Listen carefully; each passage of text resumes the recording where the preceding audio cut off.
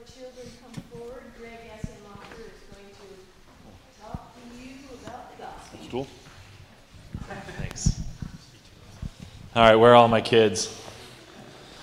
Where you? Oh, nice. We've got a gaggle of them coming this way. Hi, guys. How you doing? Have a seat. What's up? You gonna pound the knuckles? Yeah, you know what happens when you don't.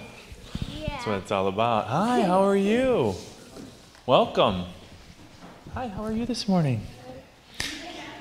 So we just heard a reading from the Bible.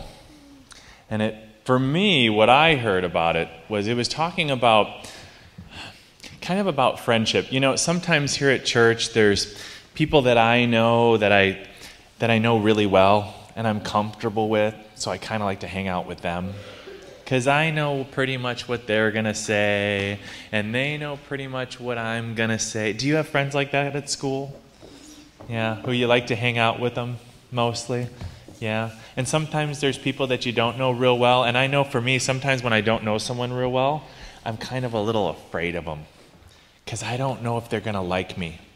And I want people to like me. Don't you? Yeah. Yeah. That's kind of important to feel good, knowing that people like you. But you know, most of the people that I've met, everyone that I've met here in this church, 6 years ago, I didn't know any of them.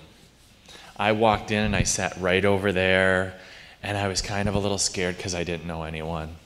Do you ever have that sometimes when you walk in and you don't know anyone? And the people in this church have become some of the people that I know and love the most. So sometimes I just have to remember that I have to, if I'm afraid, it's okay if I'm afraid, but that I can talk to God and ask God for some strength. And when I do that, usually that's when I make the best friends of all.